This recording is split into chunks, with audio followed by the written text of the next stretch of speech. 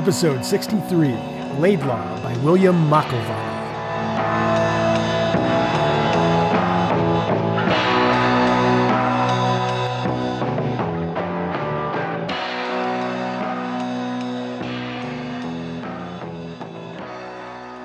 Hello, Point Blank listeners. Welcome back. For today's episode, we're going to discuss Laidlaw and Tartan Noir. So my name is Kurt, and joining me once again, here's Justin. How you doing, Justin? I'm pretty good, Kurt. It's early winter here in Albuquerque, and I'm just starting to get into that holiday feeling.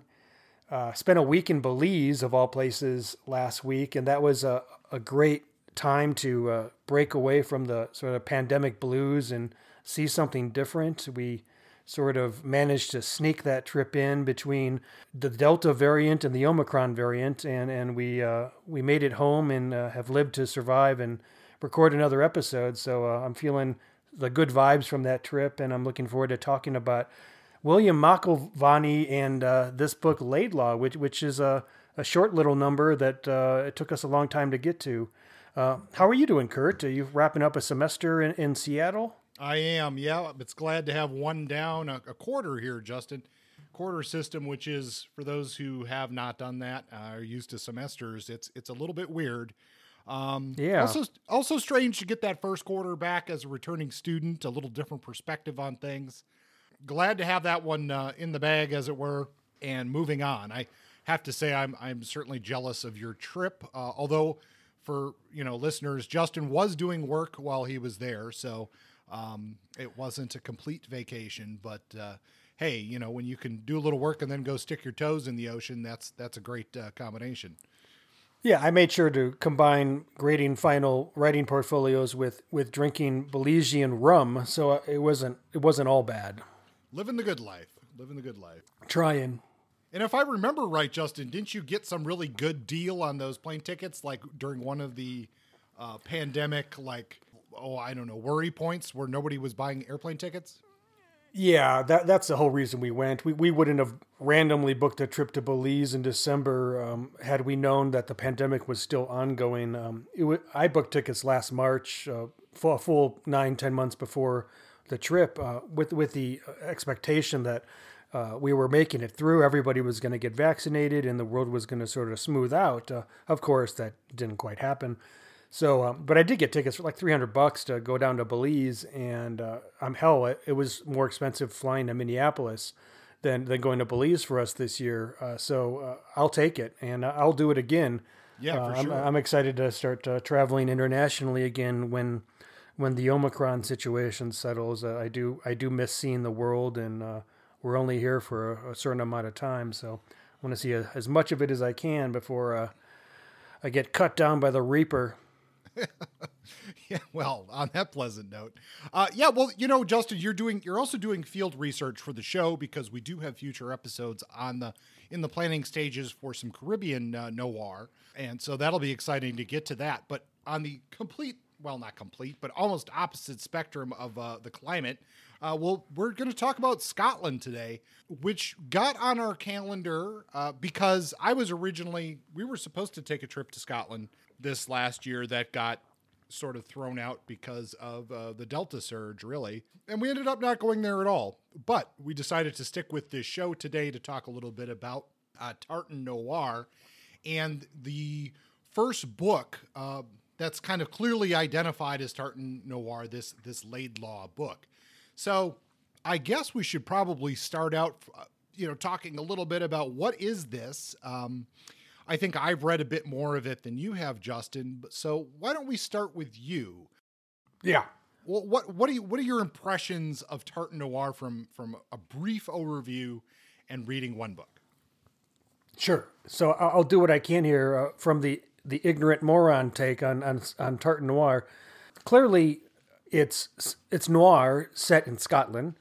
What's important or distinctive about it, the things that I've picked up just by reading McIlvanney's first Laidlaw book and a little bit of side reading, it's the setting. We have these sort of dreary.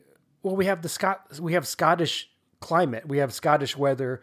It's dreary, overcast. It's got that sort of Scandinavian vibe that you see in Scandinavian noir.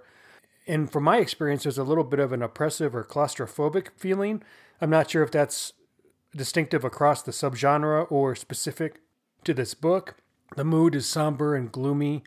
The protagonist is more of a thoughtful, philosophical, psychologically complex protagonist or character. Less of a Mike Hammer and more of a philosopher poet on the streets. At least that's the case with Laidlaw. If that's the case with all Tartan Noir, then that's something I certainly dig. As I mentioned, Scandinavian noir is certainly maybe a point of reference more than Raymond Chandler, for example. But I also can't help be reminded of something that's specifically Scottish, which is Robert Louis Stevenson's The Strange Case of Dr. Jekyll and Mr. Hyde, which was obviously set in Scotland, Stevenson being Scottish, and that classic novella explores psychological complexities, including the duality of human nature, and has this sort of gothic overtone in the late 1800s. And I felt like when I was reading Laidlaw that some of that Stevenson's Hyde mood was coming through for me.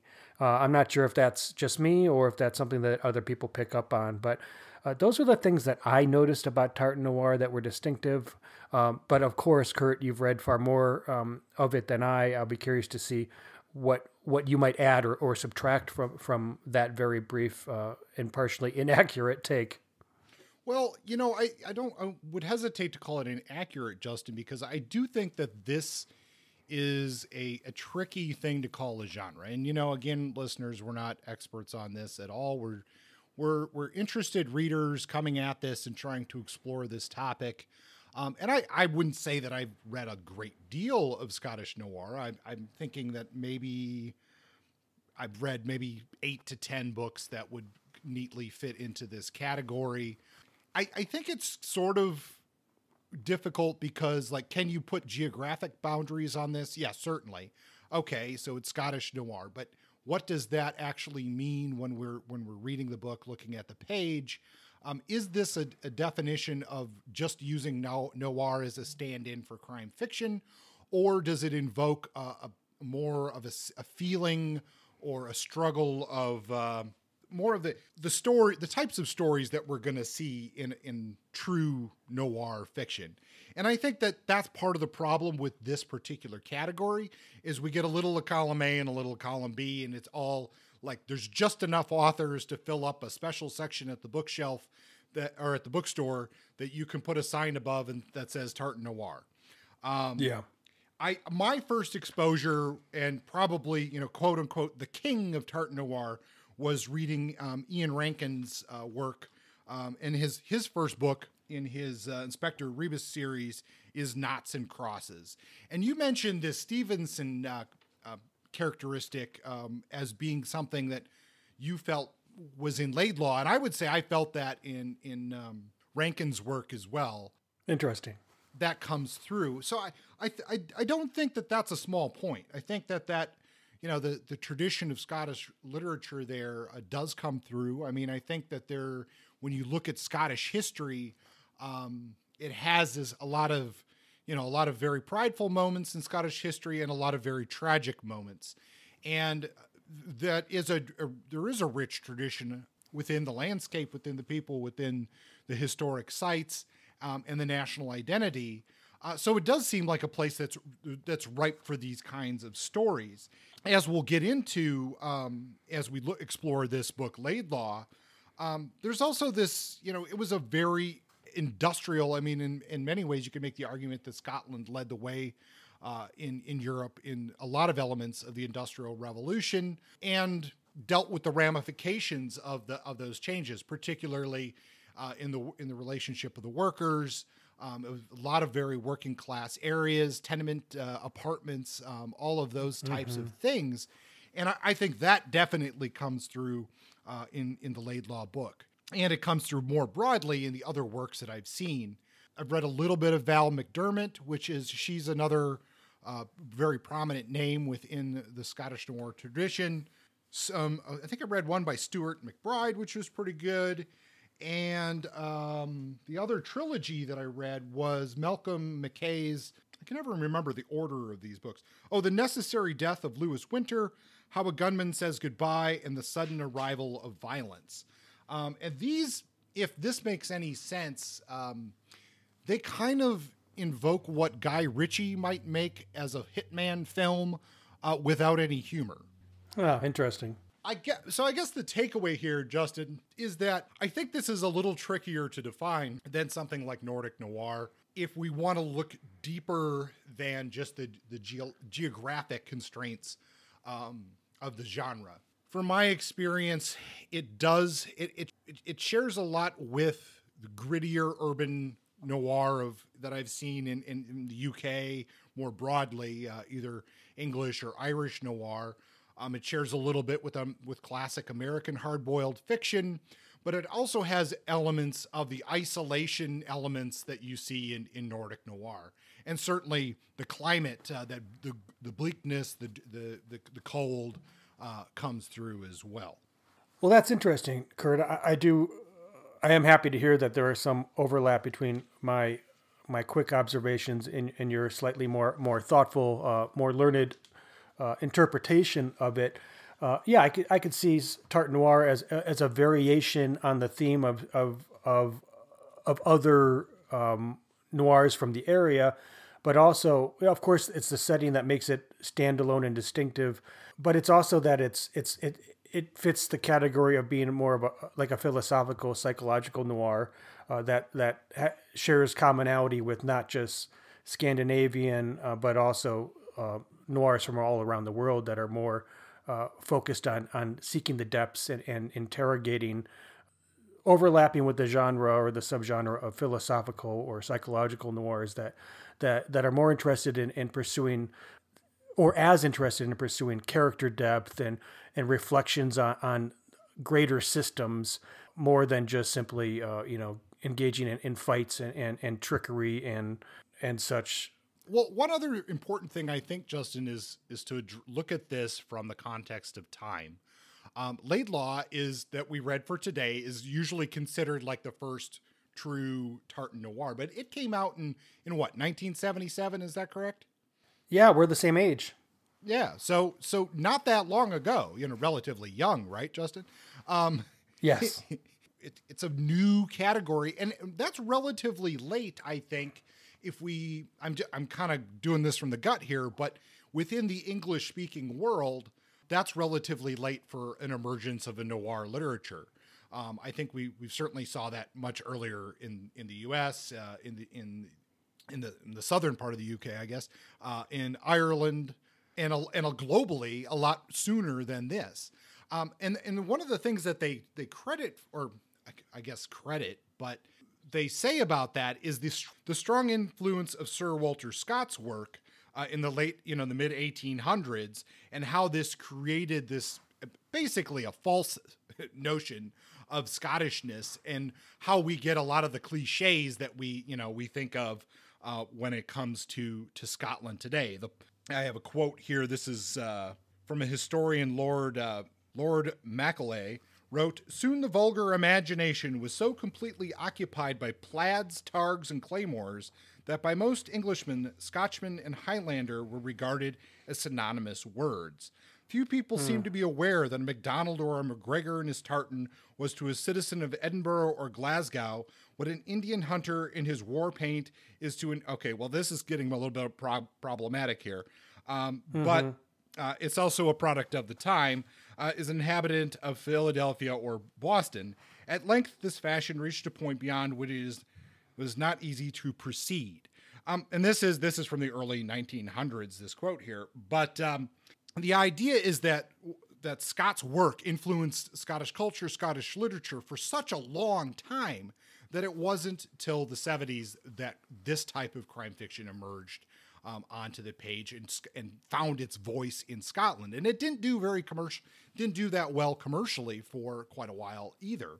The other thing to put into perspective is that this emerged, and this is a little bit before Thatcher politics, but a lot of the boom in Tartan Noir comes as a response to Thatcherism. And if that was, the Ronald Reagan version of what was going on in the UK. a lot of austerity measures, government cuts, a lot of attacks on workers. And we see some of that tension, I think, early on here in Laidlaw, even though it isn't specific. But that is where some of this emerges from, because it is very much quoted as a vernacular of the streets, is what Val McDermott calls it.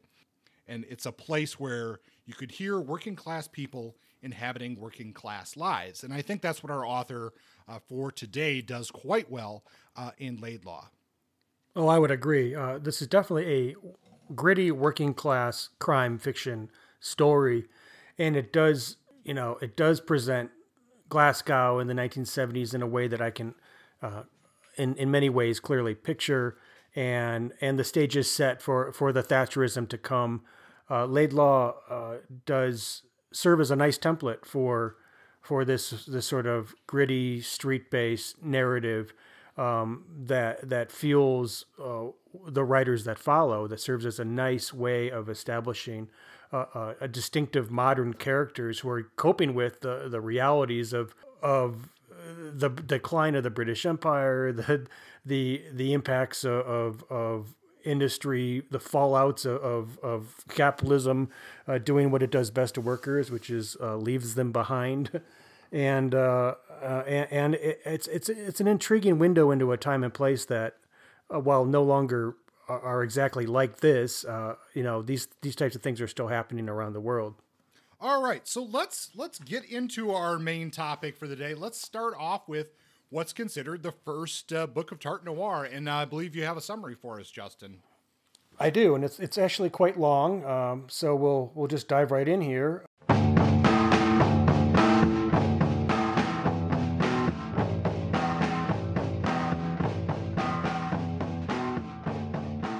Laidlaw by William McIlvanney. This was published in 1977, just like I was published in 1977.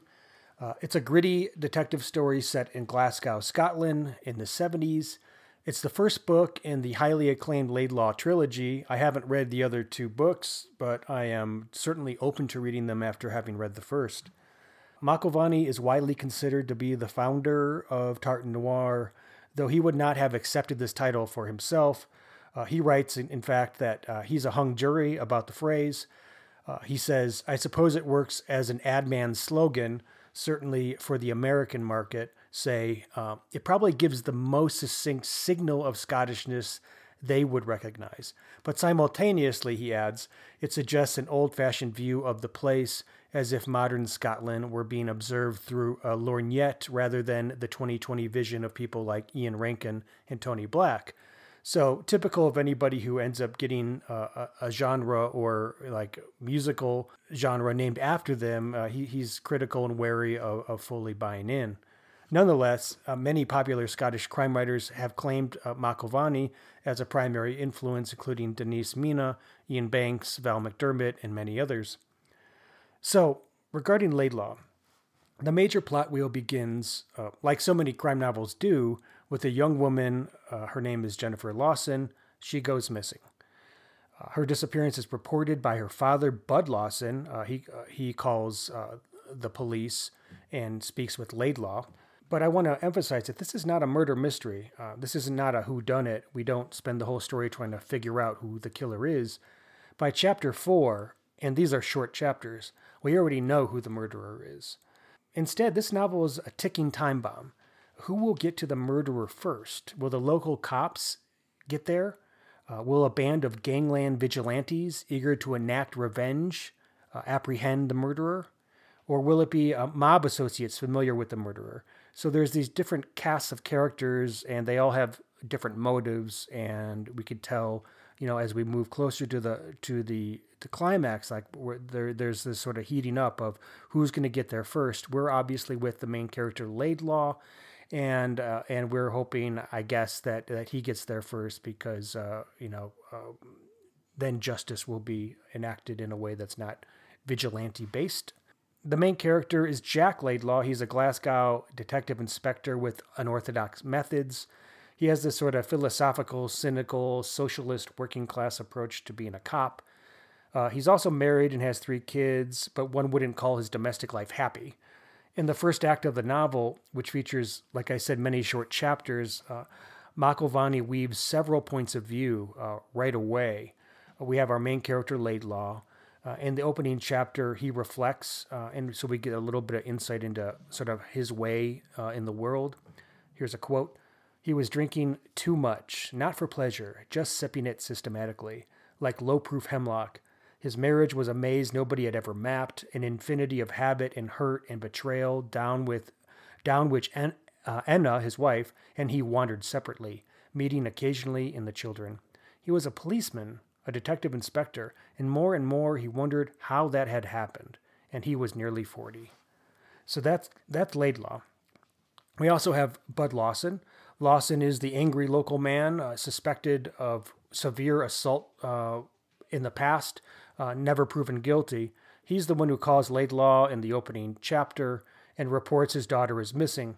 When it turns out his daughter was actually murdered, Lawson organizes a band of vigilantes to hunt down the murderer. To quote, Bud Lawson was angry with Laidlaw, the police, his daughter, his wife, the city itself. So that's Bud. We also have Tommy Bryson. We know he is the murderer because he is the third point of view character in the story, and he makes this fact clear to us. To quote him, the enormity of what he had done had hardened into fact during the night. He knew it was there and inescapable. We know this right away. We learn to live with it just as he learns to live with it, and as he tries to find some way out of what is essentially this inescapable fact. We then have Harry Rayburn. He is introduced to us in Chapter 4 with the line, "The room was a permanent hangover. Waking up in it, Harry Rayburn was always faced with coming to terms with himself all over again." If you haven't noticed already, there is some pithy, well-crafted lines written by McIlvanney. This is a really well-written, really finely crafted novel of characters and dialogue. Harry Rayburn is a friend of Tommy, a close friend. We learn that they have had a homosexual relationship that they keep on the down low. In fact, this book handles homosexuality okay for it being in the mid-70s. Many characters in the story, of course, are rife with homophobia, but Laidlaw himself has a sort of more or less live and let live attitude about it. Still, if you're looking for some kind of enlightened modern take on homosexuality in a crime story, this isn't exactly going to be that book. Moving on, by chapter 9, we're still early in the book. We're already introduced to multiple characters. We're introduced to yet another character, and this is Laidlaw's new partner, Harkness, who plays a relatively major role in the story. He works double duty in his position as sort of a newbie cop, but also as a handler for the department. One of his coworkers wants to make sure that Laidlaw is being watched, being kept in line. If Laidlaw is the seasoned, gritty vet worn down by life, Harkness is the bright, optimistic, somewhat naive newcomer who serves as a surrogate for the reader. Harkness, quote, was 26 and physically strong and confident. He was effectively in use, like an engine firing on all cylinders. So he's the guy, he's the eyes and ears, he's the way we see the world, fresh and new and soon to be full of cynicism. But he's a good character to follow, even if we don't really get to know him incredibly well. It is with him that we begin to get a sense of how Laidlaw is perceived by his fellow policemen. You'll find, this is a quote, you'll find that Laidlaw likes to lose himself in the city at times like these. What is it he calls it? Becoming a traveler, I think. You can ask him what that means. I certainly don't know. Anyway, that's all very well, but he tends to lose touch with us. You will prevent that. You will be in daily touch with Detective Inspector Milligan. You will carry information to him and from him. Unless the two investigations cross-fertilize, there is no point. You're the fertilizing agent. Understood? So Harkness knows what his job is. He knows his job is essentially, in a way, to babysit and to help facilitate communication between the more formal investigation and the sort of the weirdo anarchist investigation that Laidlaw is pursuing.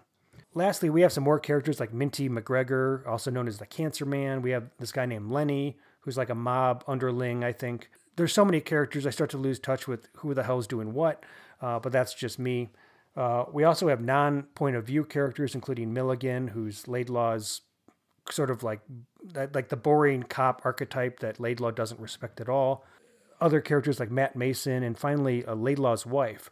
I don't want to give her short shrift, even though she's not really prominent in the story. We do see things from her point of view once in a while, and it reveals a little bit about Laidlaw himself, sort of who he is. Here's a quote. She wondered how often he had filled that suitcase. At first, she had hated it when it happened. Now, although she might use it as an official ground of complaint, she wasn't sure that she didn't feel relief. They were, she had decided, probably what incompatible meant. He was so hard to live with. It was the demands he put on people that she found most difficult. Moral aggression, she called it to herself. So, obviously, their relationship is strained, and you see that demonstrated several times in the novel. Not to interrupt you, but I just wanted to clarify for the listeners, he packs the suitcase like every time he's on a case, right? When he gets in a serious case, he packs up and goes to some hotel downtown or something like that? Yeah, something like that. Yeah, he's always when he falls into a case, he immerses he's sort of like a method actor. He immerses himself completely. I like that, and yeah, that's good. Yeah. So yeah, I imagine that he would be hard to live with. He's either all there or all not, but he's usually mostly not. I'll admit that all these points of view in the first few chapters it was a little distracting. Too many people to get to know right away.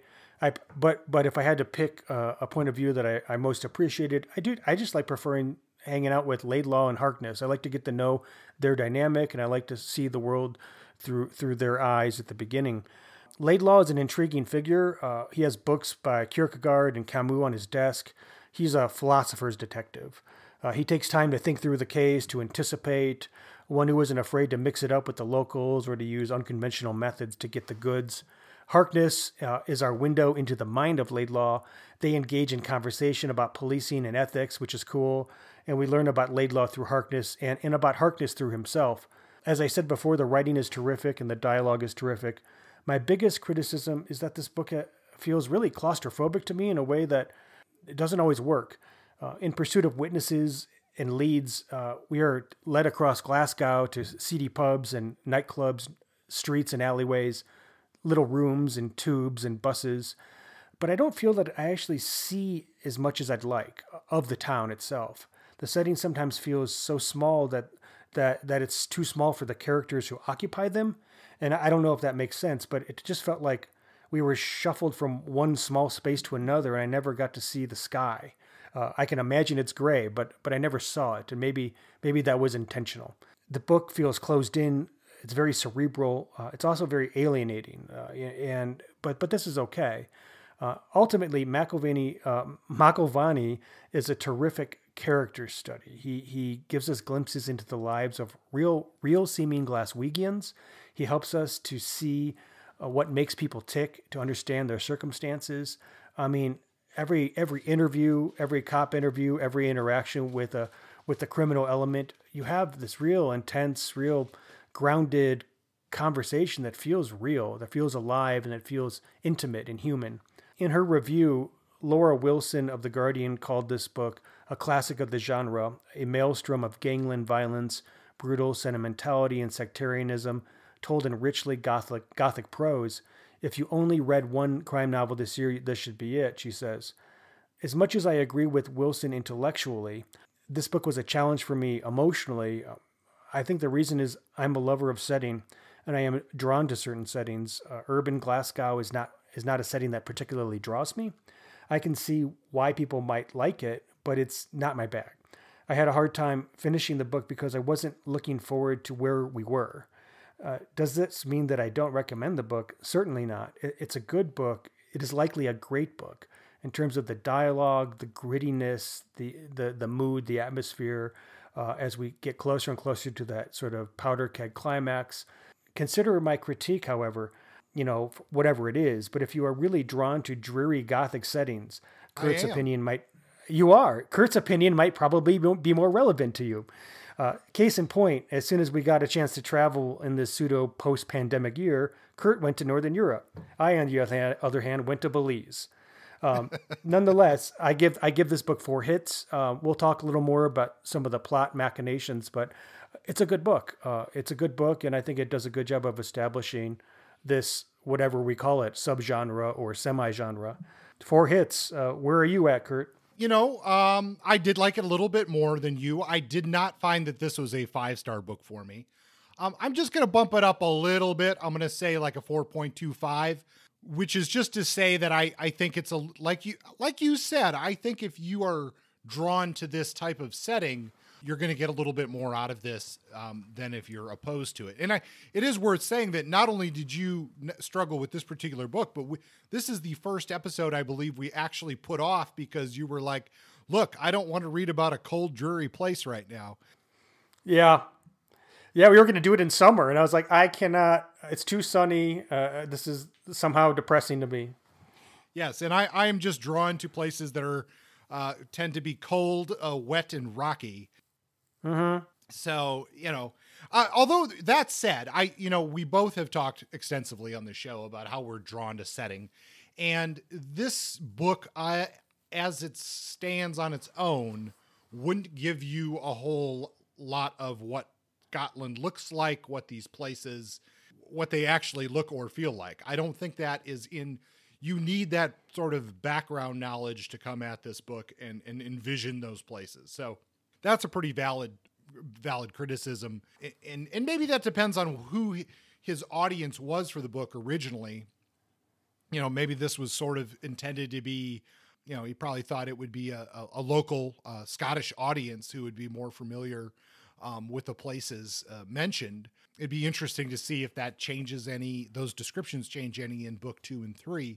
That's a good point. Yeah, he had no idea what he was doing. I mean, he came at this genre from a literary realm. He was a literary author, and he put together this book and put it out there. I don't think he knew what kind of influence it was going to have over time.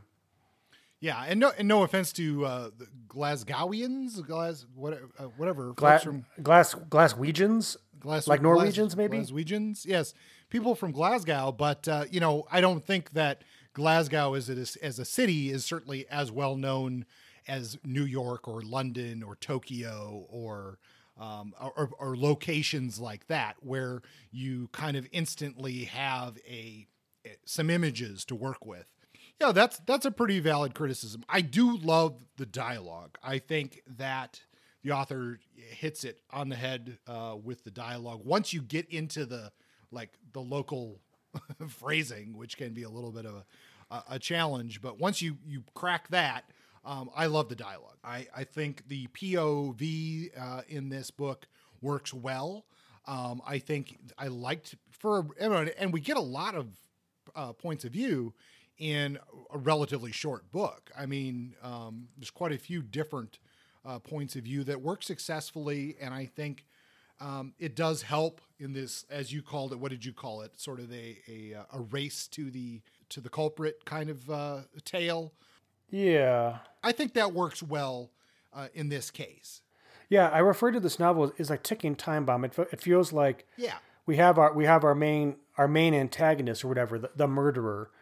I wouldn't call him an antagonist. It's sort of like that happened off the screen, but this kid Bryson is certainly gonna pay for his crime in one way or another, and it's just a matter of who gets there first. And of course the reader, typical with more typical with thrillers, the reader knows more than the detective.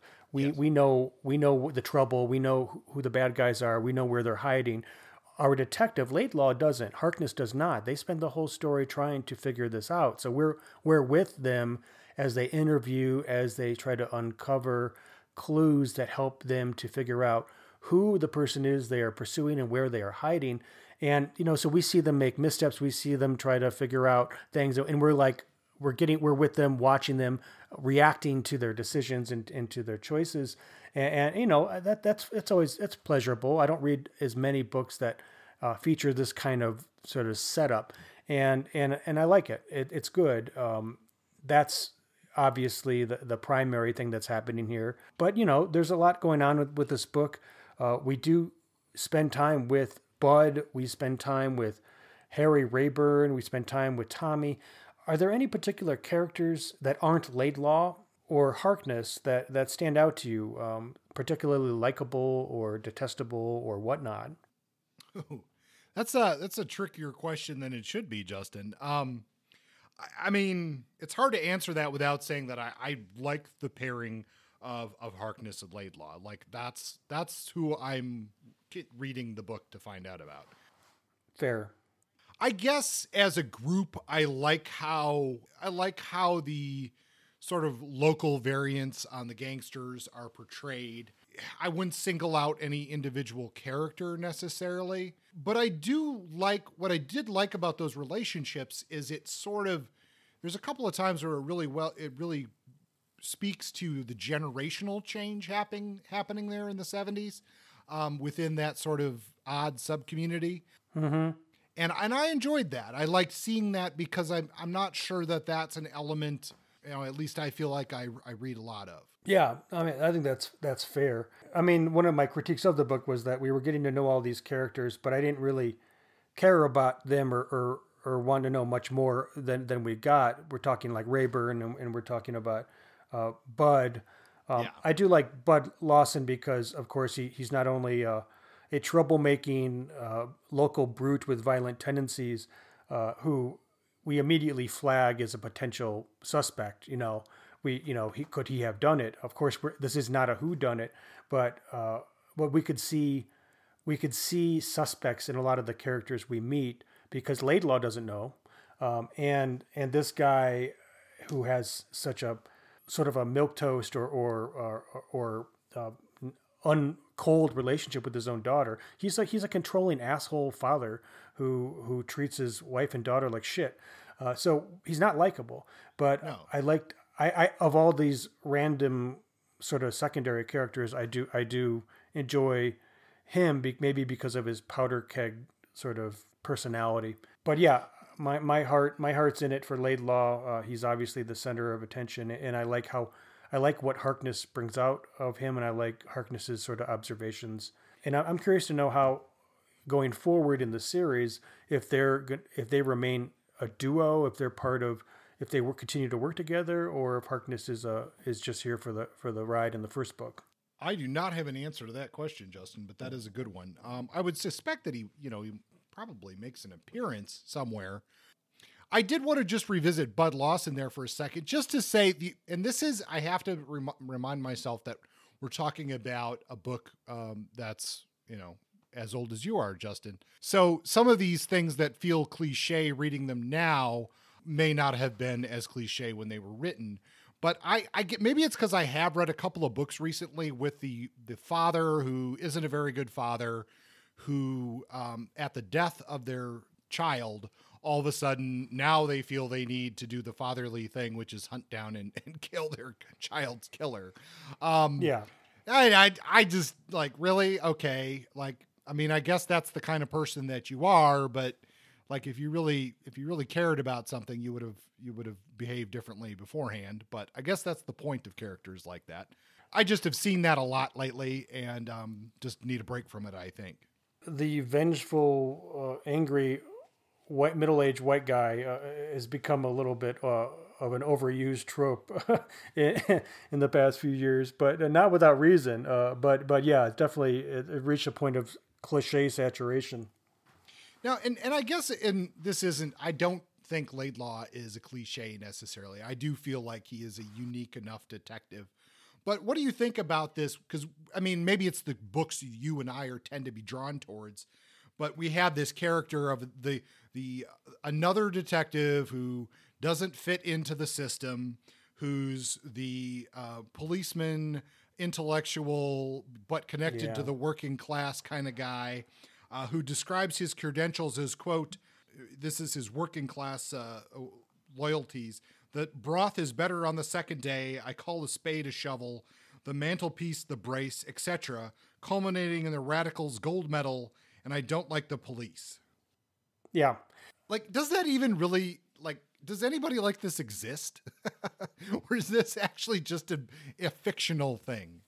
Yeah, I don't know. He's one of these quintessential mythical good cops who actually is against the system, and he's working within it in his own way to change it. Or to defy it. Yeah, I would love to think that the majority of global police forces are occupied by these critical thinking anarchists who oppose the system, but I have a feeling that that's not exactly the case. What do I think about Laidlaw? There are some aspects of him that I really like. I do like the thinking man's cop if we're going to have a cop as a protagonist. I do like that he comes at things from a different point of view and he has these unique insights. Sometimes it feels a little bit like these insights are overwrought or sort of ham-fisted, like where he comes across as like an armchair philosopher or a bit of a philosopher pretender. Like he says stuff and I'm like, one time I thought, if you ever seen the movie Mystery Men, he sort of some of his lines sound like he's the Sphinx. Like he says some kind of line of wisdom. And I'm like, dude, like it sounds like McIlvanney writing in a line of wisdom for him that doesn't feel exactly earned. But that's only a couple times I noticed that. And maybe that gets cleared up in subsequent stories. So overall, I think he's fine. I feel like it's a transition between what I like about hard-boiled detectives. What I like about them is that they're lone wolves.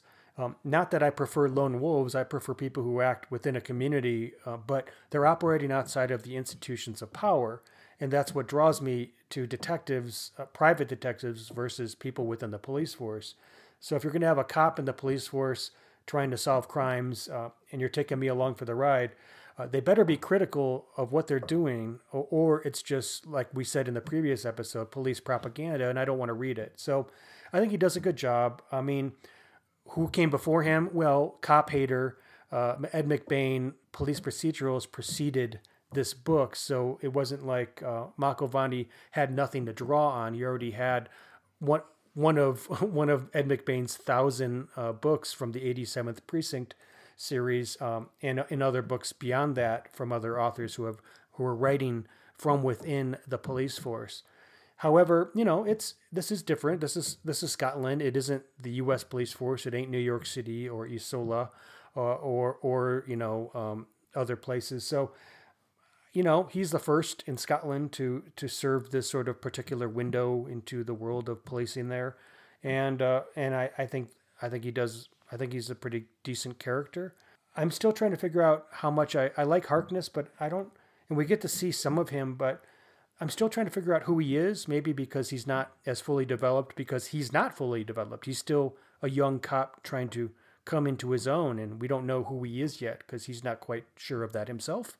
That makes sense, Justin. I'm just looking up here to see if he returns in the next book. Good.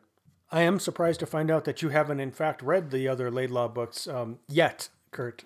So, well, I would put them on my list of things to read. Of course, as you would suspect, my recent pursuit of this master's degree has greatly reduced my time of reading for pleasure. Yeah.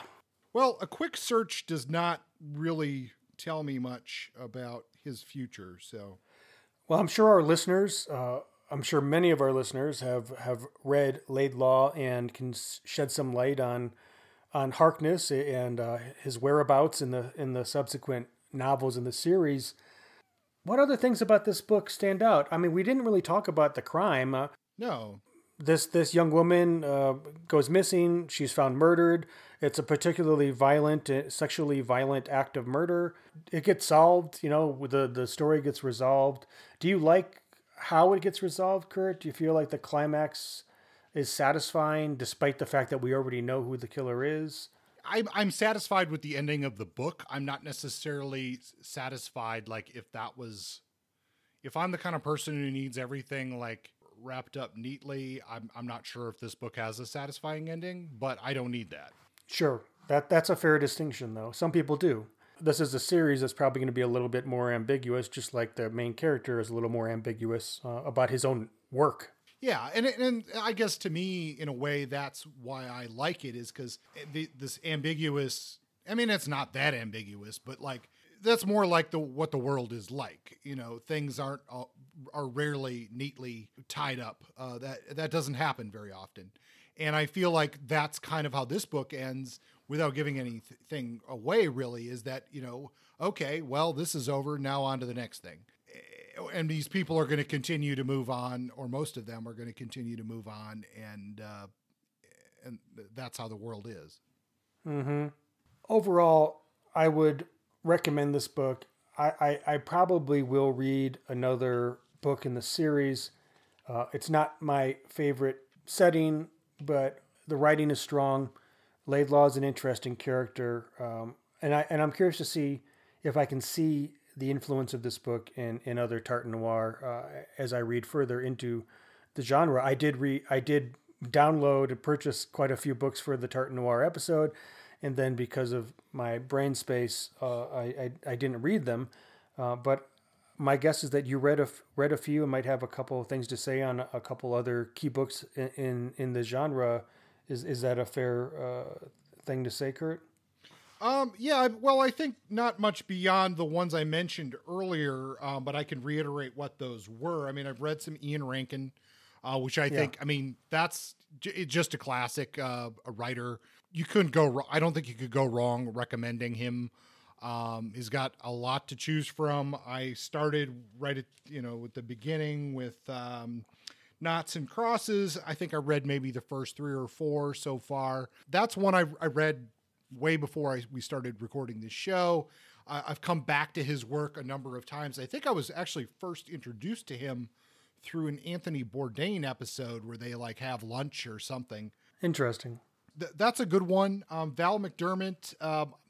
I tried to read some Val McDermott and I didn't care for it that much. I know that's a name that really gets thrown around. It just didn't work for me. I mentioned them earlier, but I'll mention it again. There's a trilogy starting with The Necessary Death of Lewis Winter by Malcolm McKay. That's really good if you like the hitman type of story. That also has sort of a ticking time bomb element to it too. I think you could make a good case that this shares certainly some roots in Laidlaw, even though it is not from a police perspective. But I really liked that. All 3 of them were solid. I noticed that a lot of the Tartan Noir books that I purchased were quite a bit longer, more in vein with Scandinavian Noir, 400 or 500 pages, whereas this Laidlaw book was a taut 200. So it seems that my guess is that it's more common to have these longer sort of epic crime novels. Is that what you found in your reading? Yeah, I would say that at least the more modern books, that seems to be the case, that they're leaning a little bit more on the Scandinavian tradition. There is a lot of stuff out there that takes place in Scotland that fits that remote village with, a history of disappearances or murder of the week kind of series out there. And that's both available on TV as well as various book series. I didn't really include that in thinking about this episode because I think that's kind of a category on its own. I had watched the TV show Shetland, which is pretty good. I think that invokes a lot of feelings of more Scandinavian noir than it does Scottish noir, which maybe makes sense for where the Shetlands are situated and their history. But yeah, I mean, there's a lot out there. And I just think that overall, as we've discussed with the Tartan Noir setting, I think you have to do a little research as to what kind of crime fiction that you like, and then try to find the author within Tartan Noir who writes that style of fiction. That makes sense, as is the case in many subgenre of crime fiction. We all have our own leans and specific desires. So I will admit that I did not find any Belizean noir when I was there. I know it's shocking, but I read a collection of short stories. Not a single one involved a significant crime, and so I guess there's room for development. If anybody out there is Belizean and wants to become a writer, there is a window. There's a whole space you can carve out your own niche of snorkel-based murder mysteries. Well, before we close out the episode, one more thing, Justin. I did want to just give a brief biography of the author for this week, just to give you a context. Yeah, so a brief biography of William. Now, Justin, I'm going to get this wrong. listeners, if you don't get it, I get words mispronounced. I mispronounce words once, and then I can, for whatever reason, cannot correct myself, so I get them wrong every single time in the future. And our author's name this episode is one such word. So here we go. William McIlvanney.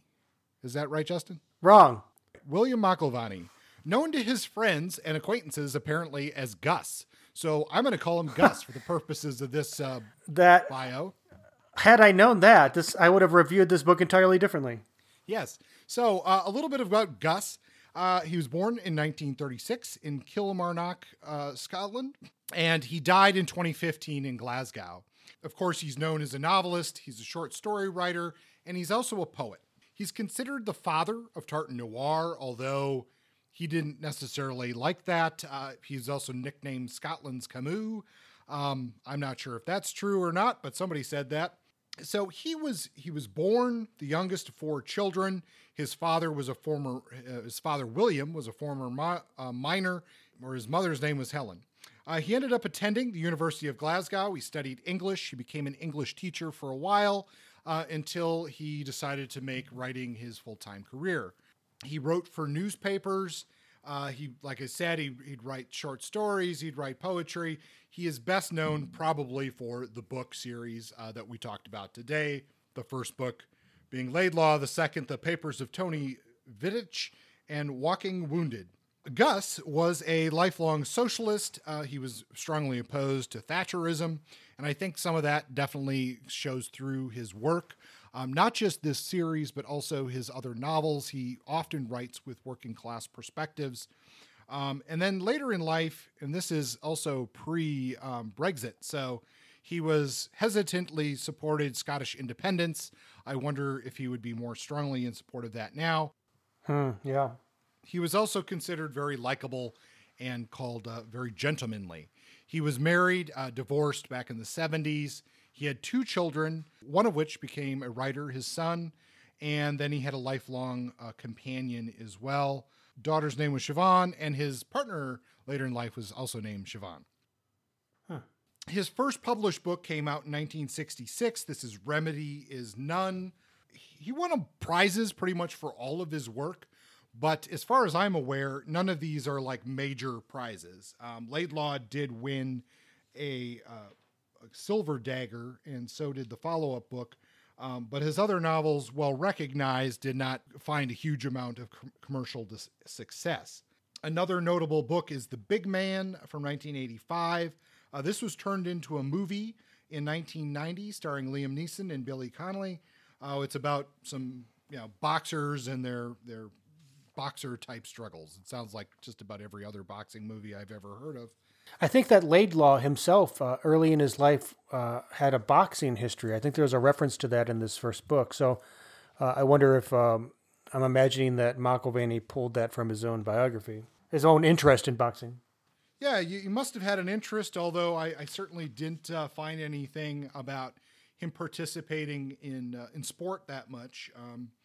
But it certainly could be. I know that his older brother was a pretty well-known sports writer for the national newspapers. So maybe maybe some of that comes from his brothers as well. Mm-hmm.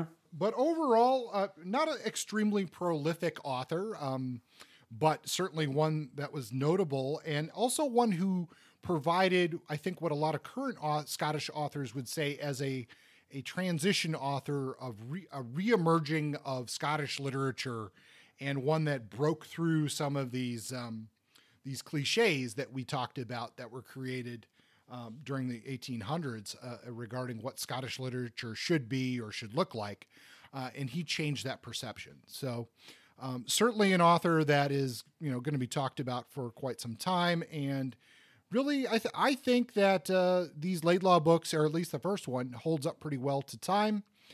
Is his work the groundwork for a greater Tartan or Scottish noir tradition? I think the jury's still out on that. Maybe it is, maybe it isn't, but we'll see as more work comes out. Cool. Well, thank you for that. Seems like an interesting chap. Certainly worthy of our readers' interest. If you haven't read the Laidlaw books, especially the first one. It's worth your time. And then let's wrap up Tartan Noir and move on to what we're doing next. We have a deep dive feature novel focus this year because of our time commitments to other things. So the next two episodes we're featuring are focused again on singular novels. The first one, episode 64, we're gonna visit for the first time Margaret Millar, who we last talked about when we reviewed Ross MacDonald's work because they were partners in real life. And we're going to review her book, A Beast in View, which I've heard so many great things about, and I can't wait to spend time with it. And then after that, we return to somebody we reviewed last year, S.A. Cosby. This time we're going to review his second crime fiction novel. This is called Razorblade Tears, and everybody's in love with it, and it won every major award last year for crime fiction. And so we're going to jump on the bandwagon, 9 months late like we usually do, and spend some time with this book. I do hope it holds up to the first one, which we both loved as well, Blacktop Wasteland. So how do they contact us, Kurt? We've become quite popular lately. On Facebook, a bunch of people joined our group recently. I hope they're not disappointed by the fact that we don't post as much or as often as we could, but I guess we have a little bit of traction suddenly. It's funny how viral posting operates. Yeah, yes, it certainly is. So if you are a new listener who found the show from our recent, I guess, Facebook success, well, welcome. Thank you. We're glad you're here. That's probably the best place to just interact with the show is on Facebook. We have two pages. There is the regular home page for the podcast, Point Blank Hardboiled Noir and Detective Fiction. There's also the group associated with the page, and that's where we've had a lot more people coming in recently. That's a broader place to discuss noir fiction in film and books and stuff. What are you reading? What are you watching? All those kinds of questions. So you're welcome to participate there. Even though we had this big influx, it's still relatively low traffic for a Facebook page. If you have a direct question for the show, the best thing to do is send us an email, pointblanknoir@gmail.com. We do have a Patreon page as well, which I completely forget about, but we just had somebody up a pledge. So if that's you, we thank you very much. We appreciate that. And let's see. I think that's it, Justin. I think so. I'm going to see if I can dig up one of these names. We're really good at forgetting who the hell donates to us.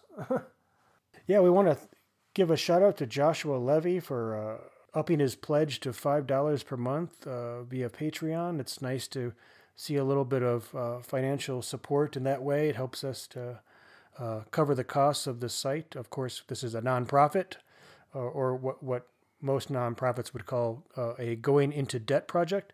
So we thank Josh for that. Appreciate it. If anybody else wants to donate to the cause, feel free to find our Patreon page via whatever link you come across, and give us a couple bucks here and there to fund our coffee and rum habits. Yeah, we appreciate that. We also appreciate those of you who have given us a nice review on iTunes.